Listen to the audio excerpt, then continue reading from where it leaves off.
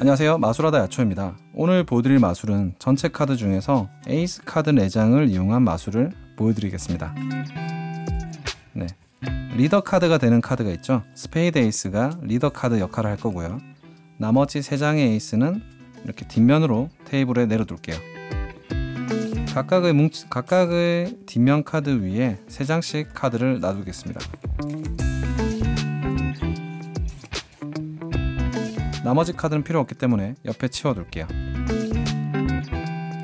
1장, 2장, 3장, 4장 중에 마지막 카드 하트 에이스가 있습니다.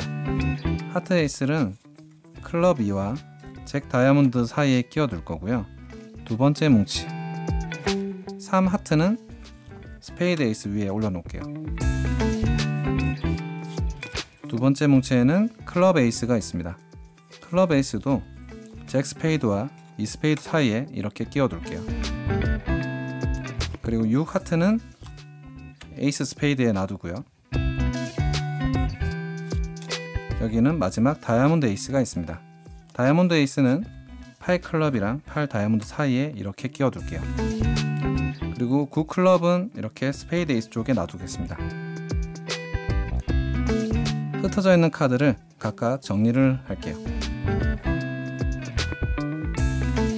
제 손에는 1장, 2장, 3장, 4장의 카드, 스페이드 에이스와 숫자 카드가 있죠. 각각의 뭉치 위에 이렇게 마술 신호를 주면 사이에 있던 에이스가 다른 카드로